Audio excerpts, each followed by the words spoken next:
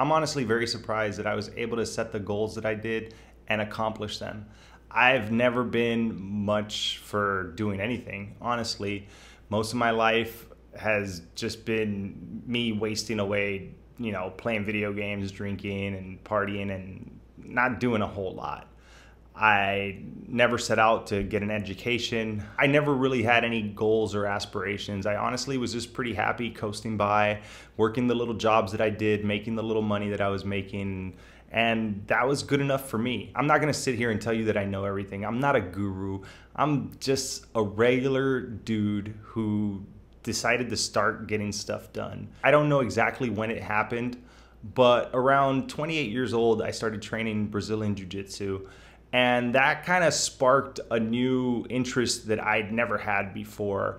And I really got into it, really got into it. Like I was going every single day. I started competing, I started eating good, and I stopped playing so many video games, and I stopped kind of slacking off so much because I was very eager to go and train once or twice a day, 5-6 times a week. And it kind of consumed my life. At this point, I was listening to a lot of Joe Rogan, and I was listening to like a lot of motivational people on YouTube, and I hadn't decided to learn how to code yet. This was probably one of the reasons why I decided to learn how to code later on.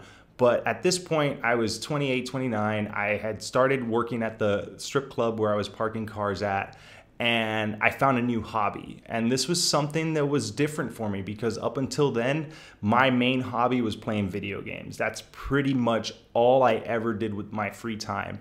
If I wasn't out drinking with my friends, I was at home drinking and smoking weed and playing video games. And when I picked up jiu-jitsu, it kind of changed something in me. I don't know what it was. There was something about going to the gym and getting my ass kicked and going back for more and knowing that if I kept showing up, I would get better. Eventually, I was able to start giving the people that were kicking my ass a little bit of trouble, and the more I went, the better I got. I transferred some of that over into learning how to code, and I started applying kind of like the same mentality that if I kept showing up and I kept working hard, that eventually the stuff that was kicking my ass would get a little bit easier, and eventually I would start getting it, and eventually I would get better.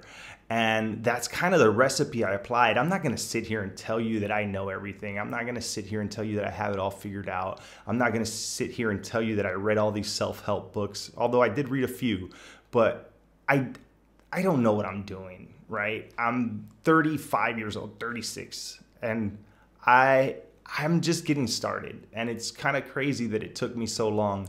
I'm a late bloomer, I guess, but what I'm trying to say is that if you're right now in a state where you feel like you're not ever going to get there, that you feel like you're just not good enough, that you feel like you don't have it in you, you're not a motivated person. I was never a motivated person. Eventually something clicked. Something happened. It was jiu-jitsu for me. It was learning to code for me. Now it's YouTube, and the next thing will come. And I keep applying that kind of mindset where I know that if I just keep showing up, I'll be okay. And eventually I'll get good enough at what I'm doing and want to pursue something else or pursue what I'm doing even deeper. And maybe that's all you needed to hear. Maybe that's all I needed to hear back then. I remember I would listen to a lot of people that were motivational and were talking about how they did it. And many people try to claim that they have a recipe for this stuff. I don't think there's a recipe for this stuff. I think that it's just eventually something in you is going to tell you that you've had enough, that you don't want to do what you've been doing, that you're tired of the life you've been living, and you want to do something better. And this video is going to be not really that much about code, although I am talking about how I learned how to code and how I got motivated for it. But it's more to kind of just let you know that right now, if you're feeling like you can't do something, don't worry.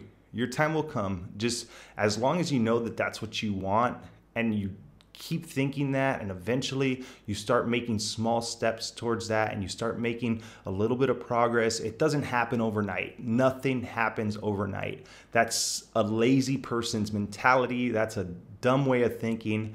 Nothing good ever happens overnight unless you get really lucky, and then it doesn't last. Everything that's worth having, you got to work for. And everything that you work for is worth having. There's no special sauce. There's no secret. There's nothing to what I did. And that's really it. And if you're looking at me and you're like, I don't know how this guy did it, I wish I could do it. Trust me, you can. I don't know how I did it either. But with all that said, you know, if this video helped you out, just let me know in the comments. I'm really happy that I can help people out, but a lot of people think like I'm this motivational speaker and like I'm trying to inspire people, and I am in a way, but at the same time, I'm just a regular guy who turned on a camera and started uploading videos to YouTube. So take what I say with a grain of salt. If it helps you out, that's cool too. With all that said, thanks for watching, and I'll see you next time.